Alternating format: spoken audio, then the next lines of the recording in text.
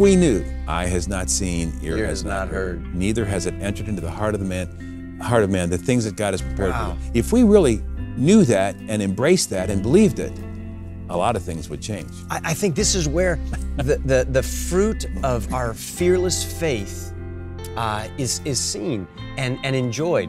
If we could really look forward to the finish line, being what the scriptures say that it is, then it is something to rejoice. Let's talk a little bit about story, Okay. Because you're an expert in this. I love the beauty of storytelling. There's a beginning, there's a middle, there's an end. Sometimes there's 1, 2, 3 acts. There's a protagonist and an Right. antagonist, and there's struggle that really makes for a great story. It's in the struggle that character is built. There's where you have hope, and there's where you have triumph and death and resurrection. But it's always the ending of the story that seems to maybe matter most, maybe even more than the beginning of the story. You need to have a great ending, or you close the book and go, oh, well, that was lame. Yeah. And you know, God is the great author and the greatest storyteller. History itself is His story. We're somewhere in the middle chapter of that book of His, and we want the ending to just stick. And his story ends pretty cool. Yeah. The scripture Why is ends it really that cool. the ending of the story, more than anything else, is perhaps the most important? Well, honestly, that's a nice segue into Finish Line, the book that I've just written, because that is incredibly important. You and I know people who do okay through their lives, but they don't finish well. They hit the finish line, and it's a disappointment. It's a letdown. It's an anticlimactic. But the ending of the story is so important, and that's what we're going to talk about today, is that God's got an ending to our story here on earth. Exactly. And when you wrote this book, Finish Line, you weren't just speaking in a vacuum or just relating some research data. Right. This came from your own personal experience. Talk about that. It did. Well, in 2012, my wife, Bobby, and I have a picture of you two taken. I remember taking in the it. spring of 2014, and it's just the two of you, and you're both smiling. In 7 months, she was in heaven. So she was in the middle of chemo at that time, so she had very short hair. But the story of my late wife, Bobby, and what she did with the diagnosis that was terminal is really at the heart of what I'm trying to say in this book. And that is Bobby's death and the way she dealt with death completely eliminated my fear of death. I mean, that sounds really crazy, but it's true. I was there when she was diagnosed, and I was there when we said goodbye. And it really is an amazing story. Not many people have a death experience that is like this, and I'm deeply grateful. It's God's grace that gave me the chance. But so my daughters, I have 2 daughters. Today, Missy is 52 and Julie's 49. But they came in to the house. We lived in Orlando, Florida. They came in on a Monday morning. We spent the day together. Bobby is in a hospital bed in our house. And she was totally lucid. I mean, I have video of her hugging them when they came in. Incredibly sweet. So we spent all day talking, laughing, telling stories. So that night, I went to bed. I had been doing this for 30 months. And I'd never been so tired in my whole life. It was an honor for me because I was healthy enough to help, to be her primary caregiver. But I went to bed. Missy came and woke me up an hour and a half later and said, Bobby's calling for you. So that was Monday night. Tuesday morning, we got up, we woke up, we had devotions. Bobby read through the Bible 35 times in her life. Wow. And I had a copy of the one-year Bible that was hers, that was filled with notes and underlining. I mean, there's so many things I could tell you about her and her love for the Lord, her love for his word. So I read a passage. Bobby said, I underlined that, didn't I? And I said, yeah, you did. She said, I wrote a note in the margin, didn't I? I said, yeah, you did. And I read her what she had written in the margin, like the date and then something else. So the hospice nurse came. She came twice a week for about 20 minutes. She came, Bobby said, hi, Enid, and Enid said, hello, Miss Bobby, and they were back and forth. So Enid sat down next to the bed, and she put the cuff on Bobby's arm, and blew it up and let the air out, get her blood pressure. And she said, your blood pressure is, and I don't remember the numbers, but Bobby said, that's really low, isn't it? Enid said, yes, Miss Bobby, that's very low. So Nina reached over to take her pulse. So she did this on one wrist, and then she moved her other wrist. Bobby said to her, "You don't feel a pulse, do you?" Enid said, "No, Miss Bobby, I don't feel a pulse." This is October 28th, 2014. So Bobby said to me, "Would you put the bed back?" Because it was a hospital bed. So I put it back. And she turned to me. I was sitting right there next to her in a chair. And she took me by the shirt. And she pulled my face in right next to hers. My nose was 2 inches from hers. And she said, "I love you so much." And she died. Just like that. In fact, Missy, my daughter, said to the nurse, "Is she dying?" The nurse said, "No, she's dead. She's dead. She's gone." She put her hand on Bobby's chest, and she said, Wow. "She's not breathing. Her heart has stopped." So that was the goodbye of this person that I had been married to for almost 45 years. Wow, thank you for sharing that personal story of Bobby's passing. And Robert, I have been so inspired by you and by Bobby and by your story together because it's so infused with hope. And you talk about that in your book, approaching this finish line with hope. You have chapters in there like Dead, Not Dead. You talk about Jesus' finish line. Right. The line he spoke at the finish.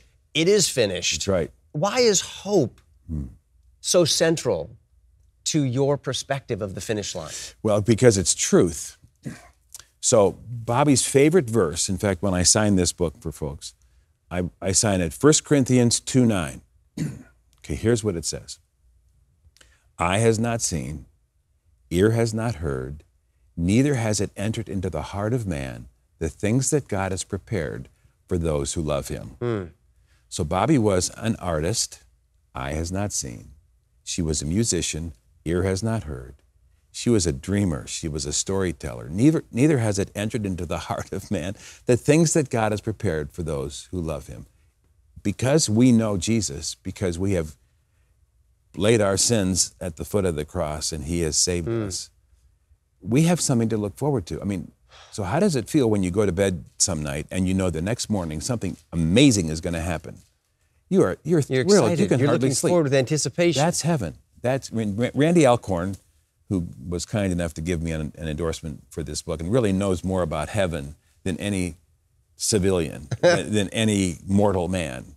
And he loved the book because he knows because of his writing, and he's written 50 books, but the anticipation of heaven changes everything, You talk about a spoiler alert in your book. You say heaven can be yours. Right. And you speak about the fact that heaven is our real home. What do you mean by that? What does that actually mean, that heaven is our real home? Well, this is, somebody said, I think Dr. Ken Boa, but probably others have said, that we are living in the land of the dying and we're on our way to the land of the living.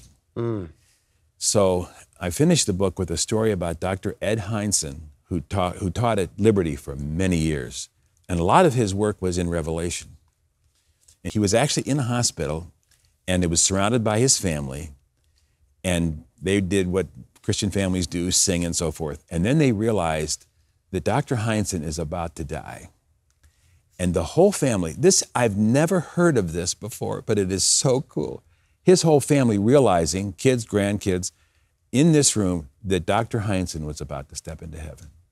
And they began to cheer. I tell the story in the book of Rick Hansen, who was a paraplegic, who went 26,000 miles on his wheelchair. He's Canadian, and he finished at a stadium in Vancouver with 50,000 people, screaming their heads off as Rick goes across the finish line, celebrating. And so Ed Heinzen's family is in his hospital room, and don't you know, the nurses are going, What's going on? They're cheering on this guy's death. I love that story, because if we knew, eye has not seen, ear has not heard, neither has it entered into the heart of man, the things that God has prepared for them. If we really knew that and embraced that and believed it, a lot of things would change. I think this is where the fruit of our fearless faith is seen and enjoyed. If we could really look forward to the finish line being what the scriptures say that it is, then it is something to rejoice over and to look It is. forward to. If I knew I was going to get on a cruise ship and I was headed to the Middle East, or if I was headed to Europe or someplace exotic and wonderful, and it was going to be the best time ever, with all of my favorite people, I would be so excited. I'd be like, kids, I'm packing my bag. That's right. Here They we wouldn't go. be upset. They would be excited for me. That's exactly Even what we're though talking I about. know they'd miss me, Right. they'd want me to go. I want to look at heaven that way. Hey, we're halfway through this interview. Be sure to like, subscribe, and share this video with a friend. Now back to takeaways. Charles Spurgeon once said, "A man is helped to live by remembering that he must die." Wow. Why do you think he said that? Is that true? Yeah, it is true, and it's the truth. I mean, it's true, it's a truth, and it is the truth, right? So Jesus said, I am the way, the truth, and the life. You know, John 11, Jesus has this conversation with Martha about her brother's death, and Jesus says, you're not going to, I mean, he's not dead, he's sleeping, right? Yeah. So, in fact, that's one of my great, we talk about, that's one of my favorite scenes in the Bible, because it's about death. So Jesus is 2 days' walk from Bethany, and he gets the news that Lazarus is sick. So it took a runner. That wasn't, you know, somebody didn't text it. It took a runner 2 days to get there. So by the time actually the runner says Lazarus is dead, Lazarus is dead. Jesus knows that, right? Yeah. But it takes his time to get back, right? So why, if your friend is sick and dying, you're going to get on a plane, you're going to get there as fast as possible. This story needed Lazarus to die. Why? Because Jesus knew that he could raise Lazarus from the dead. And so there's this group of people, the shortest verse in the Bible, right? Jesus wept, John 11:35. And Jesus is weeping over the death of his friend, and also probably because of the despair of the people that were wailing and crying. But then Jesus says, remember what he says? Lazarus, come forth. One of my favorite preachers, Chuck Swindoll. I think he was the first one I heard say this. Jesus had to say, Lazarus, come forth. Otherwise, the graves would have emptied. In the whole graveyard, he had to identify this one by calling him by name. Isn't that a great, I love that. Cool. Yeah, Cool, I like That's that. Chuck's idea, not mine. Robert, you have this idea in your book that some of the characters in the Bible are finish line guys like Abraham or Simon Peter. Why do you say that? Because their whole life, you study their whole life, you read about what they did, what they said, how they acted, and you realize that they had the end in mind. Right? And there are some that are disappointments. Solomon is a disappointment. He didn't finish well. Or Gideon, one of my heroes, Judges 7, one of my heroes in the Bible is Gideon, and he didn't finish well. Did you know that? So when you put the lens on these guys, and we said this earlier, Kirk, that the finish of your race is more important than anything else in your life. So, thief on the cross. So, I mean, he didn't go to a Bible study. He didn't know the catechisms. All he said was, remember me. He didn't even have the 4 spiritual laws down. No. He said, remember me. And what did Jesus say? You're Today, you'll be with me in paradise. He finished well. He finished well. Jeremiah 17:9 talks about the deceitfulness and the brokenness of my heart. And the moment that I think that I can live without the danger of looking at that, without the specter of that, without the possibility of that, then God's grace won't be the same. I need to know that every moment of every day, I'm resting in his forgiveness and in his grace, and then I can get on with it. But without that, I'm not going to not only finish well, but I'm not going to live this abundant life that he promised us. Robert, how should our looking forward to the inevitable of a finish line impact our relationships with family and friends? It should impact everything that you do, everything that I do in relation to my friends, because there will be a time when I won't be able to say to them, for example, you and I text and send emails back and forth, and almost every time I finish that memo, that text with, I love you. Why wouldn't I tell you that? You're my brother in Christ. And I think this is something that men don't do as well at. In fact, I love the story. It's a true story. Two pastors walking down the sidewalk. One of them collapses to the ground. He's dead before his body hits the pavement. And his friend kneels down next to him, and he's pounding on his chest. And people gathered around, and the people think, well, he's his friend, he's dying, right? That he was saying something, and he was saying, don't die until I tell you how much I love you. Why would we wait? Why would we wait to let people know how dear they are to us, how much we love them, how much they've meant to us in our lives? So you keep short accounts because we don't know. We don't know. Tomorrow's not guaranteed. Absolutely not. So why would I not keep short accounts? I mean, and that's true of families, that's true of friends. It's incredibly important. Robert, you also say in your book, and I love the practical tips nature of your book, you say, no more secrets. Don't keep secrets from your family and friends. What do you mean by that? We have a friend who died and didn't leave any of his passwords to his family, and they still can't get into his stuff. No more secrets. So I hired two young men 17 years ago, and I brought them into my office. And I said, I looked at my desk, looked at the drawers, looked at the credenza, my computer was back there. And I said, I want you to know that while you're working for me, I'm hiding nothing. You can go through anything, you can go through my memos or my files or anything. There are no secrets. Now, people could say, well, that's very admirable. No, it's a confession. If I know that people are going to go through my stuff, I'm going to be careful about how I live and what I say and what I write, because there will be no more secrets. People are going to dig through my stuff. And so that's what that chapter is about.